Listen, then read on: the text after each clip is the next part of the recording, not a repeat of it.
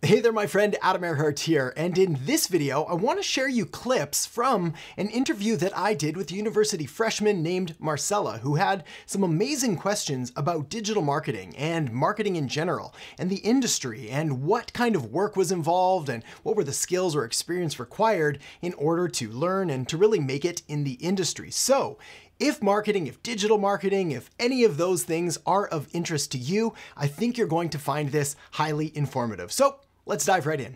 I'm currently a student at the University of Bridgeport. I'm a freshman and my major is business, but I will be transferring to UConn in September to go into their marketing program. All right. So first, I just wanted to ask exactly what you do, if YouTube's your full job or if you do marketing outside of just YouTube.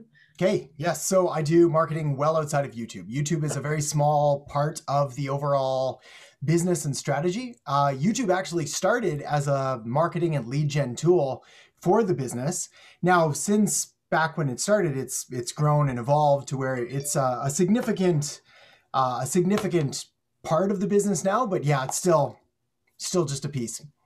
Okay. And what qualifications does someone have to be in the position that you're in today? Yeah. So the sad reality is you need none. Like it's an unregulated industry, which means that anyone and everyone can call themselves a marketer or a business person or a coach or a consultant or whatever they want. You just literally have to go out and do it. That said, if you want to be ethical and authentic and actually get results, which is going to be required if you want to survive, then really it comes down to kind of experience and self-study. So one thing that is not required is a degree in marketing or anything like that.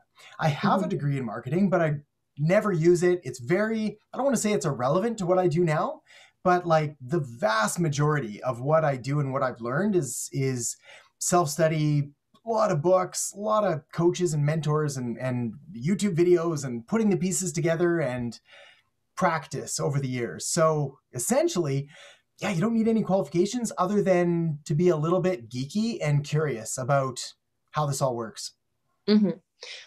What does a typical workday look like for you? Yeah, so I'm a little odd in that I have I wake up very early and sort of dive in right away. So I'm definitely by no means, you don't need to do this to succeed or anything like that, but I typically wake up around 4 a.m. and then I'll go, yeah, it's a bit nuts. And then I'll go straight to the office and I'll work from about 4 till 6 or 6:30. And that's just because that's when my brain is the sharpest. So I get my best work done then. Then from around 6:30 to 7:30, get a workout in. Then head back into the house and feed the kids, get them up, get them all ready. Obviously, school's a little weird right now with the whole lockdown thing, but like otherwise, we prepping them. Then it's back to the office from like up till about noon. During that time, it's the early morning hours of like 4 to 6:30 is a lot of content. So it's like writing, creating, thinking through strategies, design, again, because that's sort of when my brain's dialed in. 9 to 12 would be, again, more content or possibly meetings with clients, like to work through whatever they have.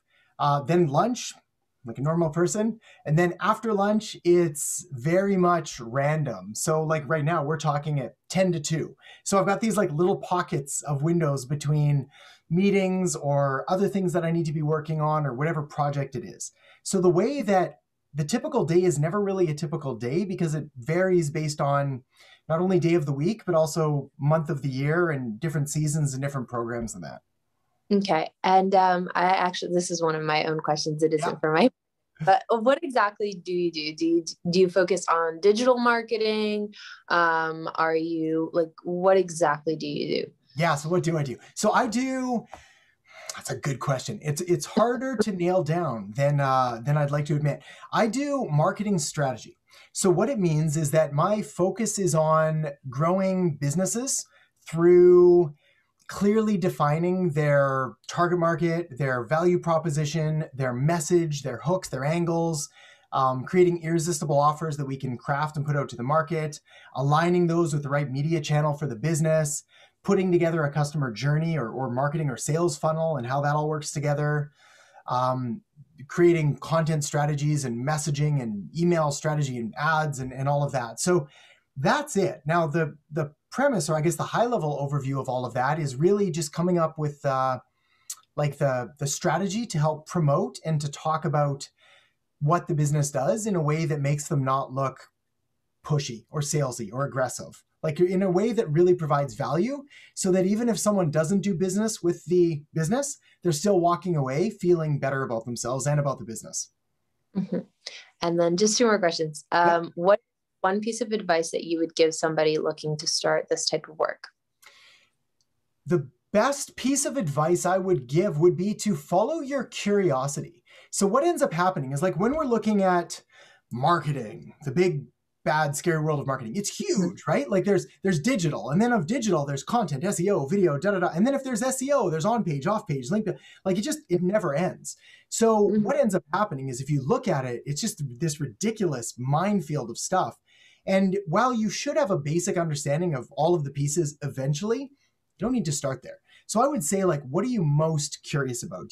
Are you super geeky on design and like how user interfaces work? Or are you curious about psychology and why people do the things they do? Or is it just like the algorithms? Like, why is Instagram hiding these stories and pushing those ones? And what's the message? And how do I create community? And then really, once you find wherever you're curious, go to Amazon and spend $100 and buy 10 books on that subject, and you will have more information and put yourself way ahead of everyone else who's not willing to do that. So really, you don't need a lot of money to get started learning this stuff. You just need access to Amazon and YouTube and some time to sort of put in the effort. But that's it. Follow your curiosity and let it kind of guide you, and your natural skills are going to lead you in a direction. Okay. And last one, do you like your job? Do I like my job? I love my job. Yeah, I very much do, which sounds super weird and cliched to say, because I didn't always like my jobs by any means. And I've had some really good jobs in the past. Like, I used to be a business jet pilot, captain. We flew all over the world. We were paid very well. We stayed in amazing places. It was like a typical dream job, and I didn't love it. It just wasn't the right fit. I was always away. I didn't really have full control. Like, it just never really lined up.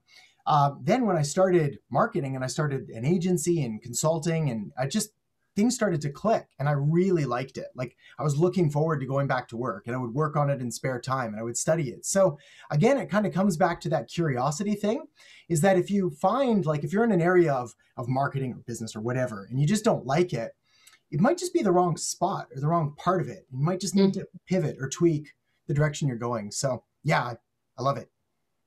Do you recommend me minor in something like digital or analytics, or something that would help me like push into this? I don't know, because it's so complicated, and I love the idea of being a digital marketer, but it's just such a big topic that it's huge. So confusing. Yeah, it's huge. So I think, like, in regards to, say, analytics or whatnot, again, it really comes down to where you're curious about. Because for example, when I first started digital marketing, I started, how did I start? It was like all web design. Then I learned SEO. Then I learned social media. Then I learned online ads. Then I just started putting the pieces together. And what I realized very quickly is that, like, I don't love analytics. I know enough so that I can make sure that my campaigns are profitable and they work, and I know what KPIs and metrics I need to measure. But I'm not like, I don't have Google Analytics dashboards and everything set. Like, so that's not me. But if that's the way your brain works, then yes. I think probably the most valuable thing you can do is communication. Okay. Yeah. Like, maybe not even psychology, it's like legit communication. What ends up happening is, in marketing, is like all of the grammar and structure and rules get thrown right out the window. It's very conversational. It still helps to know how to format things and how the mind works and how to communicate a message and things like that. But yeah, from there, it really just comes down to what you like. Yeah, that's it. It's funny you say that. This is actually for a business communications class. So. Is it? Perfect. That's perfect. So, like, it's funny, like, looking back at my degree, so many years ago, there was a few courses that I took that actually made like a really profound impact. One of which was business ethics. And that was more probably because of the professor I had, was just like a really I don't know, it made me think a lot about stuff that was super interesting. The other was like an introduction to marketing course, because that's sort of what got me going about like product price, place, promotion, presentation, all the stuff that goes into it. And I was like, whoa, there's got to be more to it than this. And then the other one was like a business writing communication, like this is how you format things, this is how you set it, this is how you do it. And then some design stuff as well actually was kind of useful. I'm not a designer, but knowing, all right, we need white space. We can't just have a chunk of text, or we need this, or we need that. And then it allows you to work with designers and so on. So, all right, so there you have it. I hope you enjoyed that interview. And of course, for more information on marketing and marketing strategy, the next thing you're going to want to do is check out the video I have linked up right over there. So make sure to check that out now, and I'll see you in the next episode.